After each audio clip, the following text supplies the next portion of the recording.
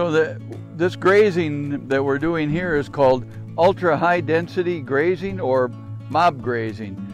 So in this particular case, we're moving about 150 animals, mother cows, calves, and yearlings, about a third of each of those, into a 60-foot by 300-foot area. That's 18,000 square feet, which is about a third of an acre.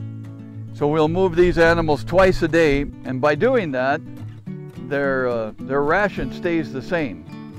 So they come in here and they're forced to eat. We basically take 50% of the growth and leave 50% for mulch. And part of the thing about letting the grass get this tall is the roots mirror the height of the grass. So we have a deep root system which really builds the soil. And so some people would say we're wasting grass by only taking 50%, but there's no such thing as wasting the grass. What doesn't get eaten builds soil, and so our production is probably at least twice and maybe 3 times what it would normally be in some situations, by allowing the plants to get taller and express their growth better.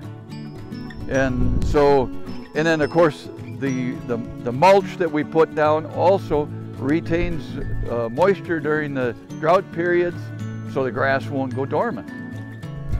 They need to be moved every 2 days at the minimum, but if you move them twice a day, like we're doing here, it works by far better. It's a little more labor, but you get maximum cattle performance and maximum pasture performance.